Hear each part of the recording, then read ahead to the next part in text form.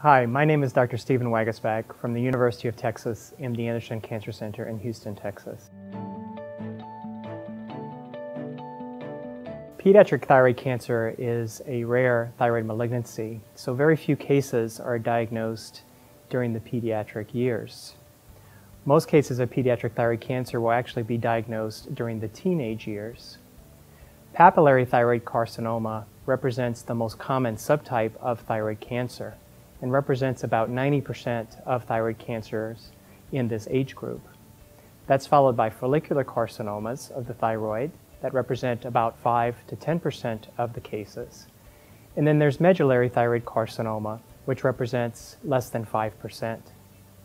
During childhood, most cases of medullary thyroid carcinoma are related to a hereditary condition called multiple endocrine neoplasia type 2, in which case the child has inherited a mutation in the RET proto-oncogene from one of his or her parents.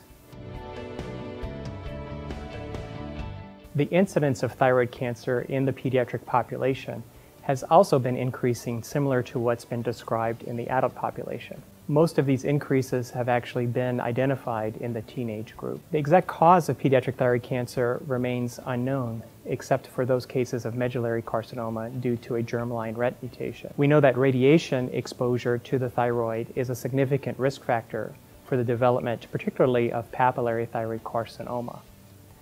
Otherwise, we usually don't know what causes thyroid cancer in the pediatric population. Recently, we've come to understand better the molecular events that are associated with thyroid cancer. In the pediatric population, the mutations that have been identified to occur in thyroid cancer actually look different compared with the adult population. We tend to see more gene rearrangements called RET-PTC rearrangements compared with BRAF mutations, which are more commonly seen in older patients. In general, the treatment of pediatric thyroid cancer is best done at centers of excellence where there are multidisciplinary teams that can address all of the needs of the child. Pediatric thyroid cancer is primarily treated with surgery, and it is critical to identify a high-volume thyroid cancer surgery when contemplating who's going to perform the surgery on a child with newly diagnosed thyroid cancer. In general, children with papillary thyroid carcinoma are at a very high risk of metastases or spread to lymph nodes in the neck. And 80% or more of children may ultimately be identified to have lymph node metastases. Therefore, it's very critical up front to identify children who would benefit from also undergoing neck dissection at the same time as initial thyroidectomy. Since neck dissections require more expertise and put the patient more at risk for complications, such as injury to the voice box or injury to the parathyroid gland, it is critical to identify a surgeon who performs thyroid cancer surgeries routinely. In the inaugural 2015 guidelines for the management of children with thyroid nodules and thyroid cancer, it is recommended that the surgeon should perform at least 30 cervical endocrine procedures per year. Prior to surgery, it's important to completely stage the patient. What that means is one should get a comprehensive neck ultrasound to look for evidence of disease spread to the lymph nodes, particularly on the sides of the neck. And if something is identified there, a preoperative biopsy is recommended. The biopsy is important because if there's disease there, it is now understood that the child would benefit from removal of the lymph nodes in that part of the neck. Preoperative staging may also include the use of other studies such as CAT scan or MRI, and this is particularly critical in children who have clearly palpable lymph node disease, or if there is a concern for fixation of the primary tumor to underlying structures such as the trachea. Although the use of iodinated contrast, which is actually critical in performing neck CT to be able to distinguish benign from malignant appearing lymph nodes, will delay slightly the ability to do further assessment and treatment with the radioactive iodine. That should be no reason not to get the appropriate study preoperatively so that the surgeon can see the exact location of the cancer and perform the best job they can in removing all of the affected lymph nodes.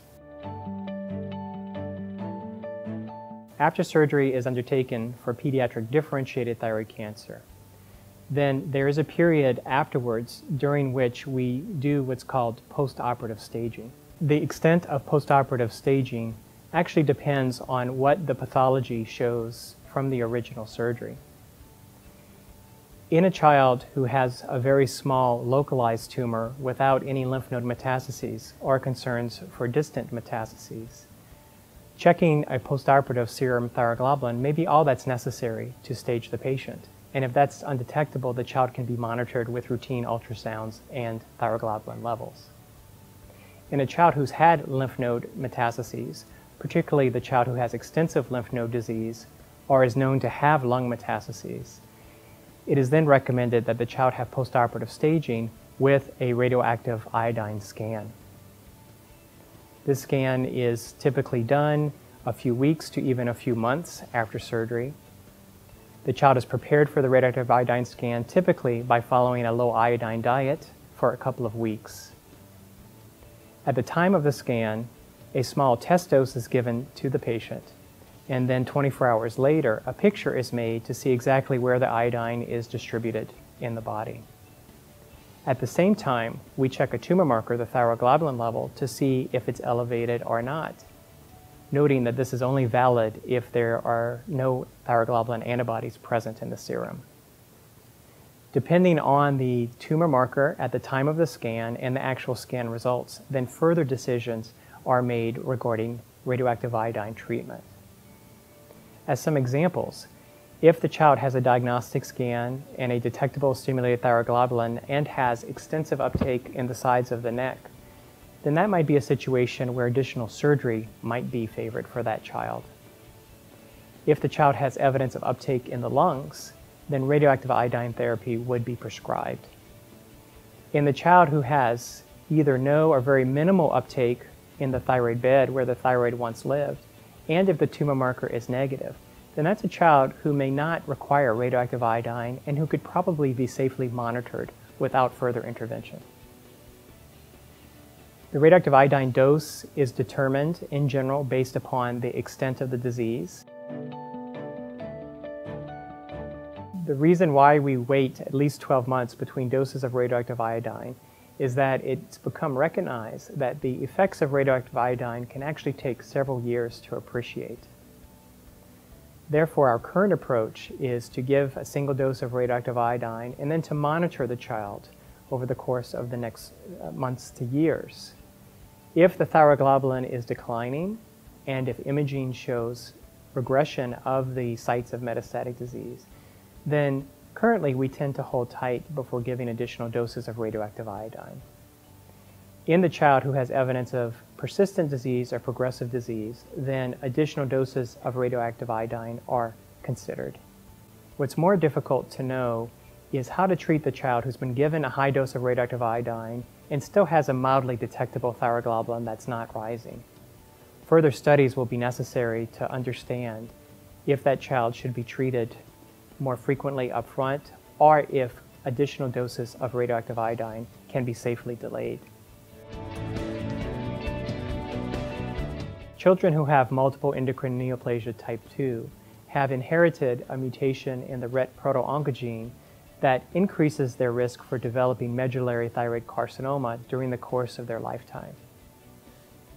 The risk of medullary thyroid carcinoma, meaning how early or not that child will develop medullary carcinoma, depends on the underlying mutation.